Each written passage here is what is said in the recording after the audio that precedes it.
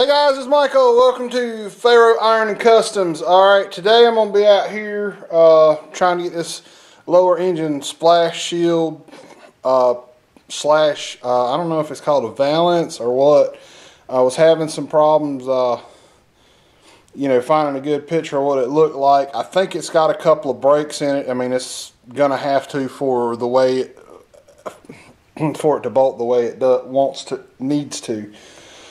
So what I've done is I pretty much took and flattened the whole shape back out, and I'm going to carry it over here to a piece of sheet metal and line it up and trace around it the best I can and cut it out. So I'm going to get on that. And I'm going to let this camera charge because it says it's got, it says 10 minutes. But still, I'm going to let it charge a little bit. And then we'll come back. Alright, I got this cut out and kind of shaped. I got it marked out where the louvers need to go. I need to take that line off. It doesn't need to be, I think it needs to be broken higher. Like I said, it's really hard to tell. That thing is rusted out, and I know it's got to have some break in it. It's got to fold down, and then these have got to be broken a little bit, but I'm not sure what the bottom's going to do. So I'm going to go on and break these up and break these down just a little bit. And these are going to have to be broken too, but I'm not going to be able to break them in the brake because I don't have a finger brake. So I'm going to get this done and I'll come back. Okay guys, I'm seriously not hating it. That's what I did. There's a little bit of trouble spot right here where it changed directions in the bend. It should have been as far over as this piece where this cutout is to help with shaping. That's probably the reason why those cutouts are there. So I'm gonna break these down and see how it lines up. I need to take some measurements and see what I can come up with, and I'm gonna break those and I'll come back.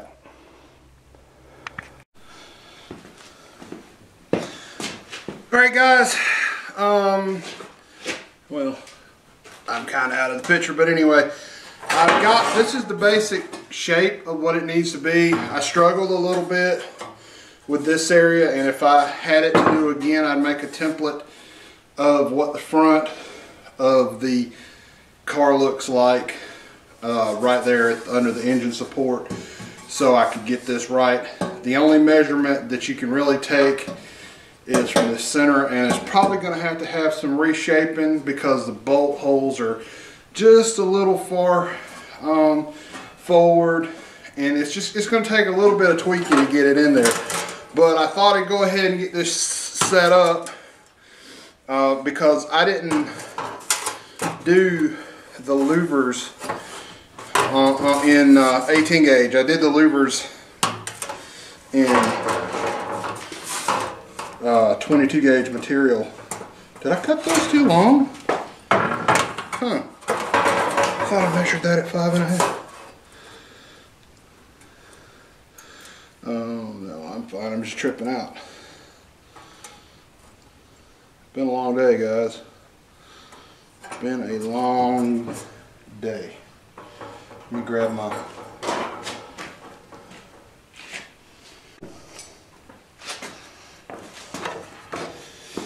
Alright, let's make this first one.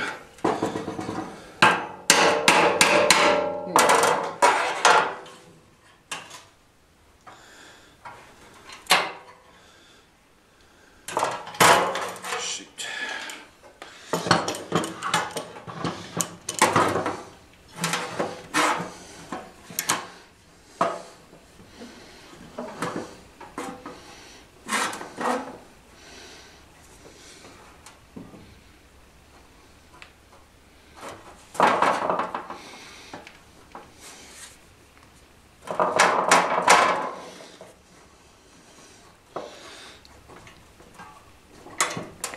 Alright, that's a better position. Let's do this again.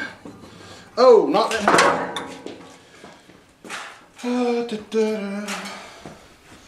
What happened? There it is. Alright, this is take 3.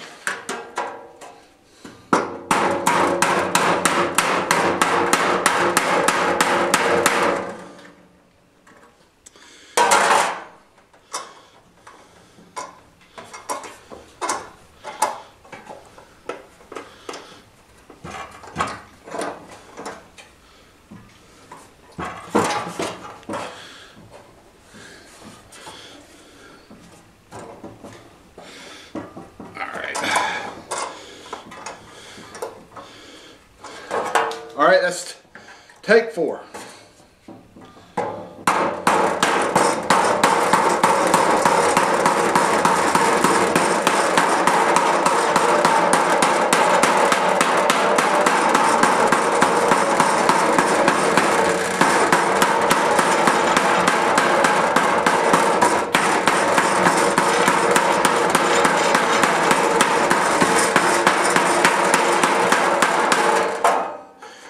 Okay, that is definitely harder than 22 gauge.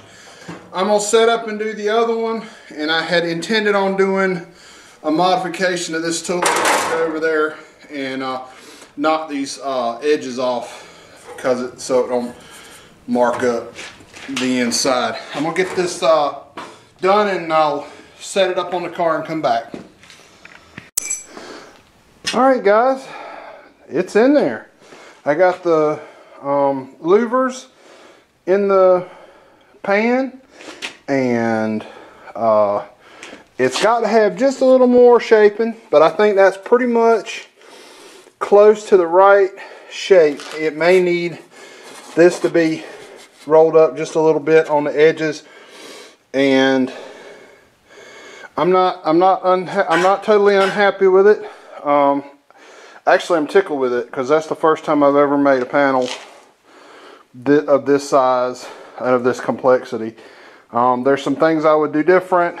Like I said, I would come in and make a template so I could get these lines a little better. Messed up on that, and I probably would go ahead and make a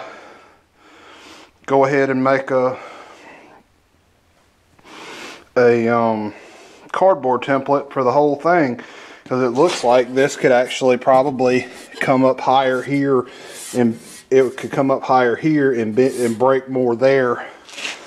So but I didn't have anything to go on much, so anyway, like I said, I'm tickled. Like and subscribe, leave a comment down below. I had a interesting comment today about the English wheel, and we'll do a follow-up on that when I get some bottom anvils for it.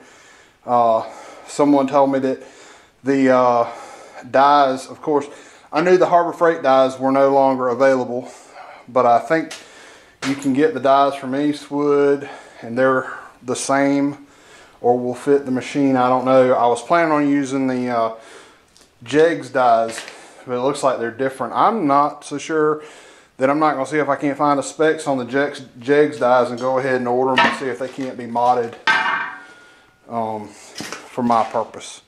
So anyway, like I said, like and subscribe, and let's see, today, February Daily 17.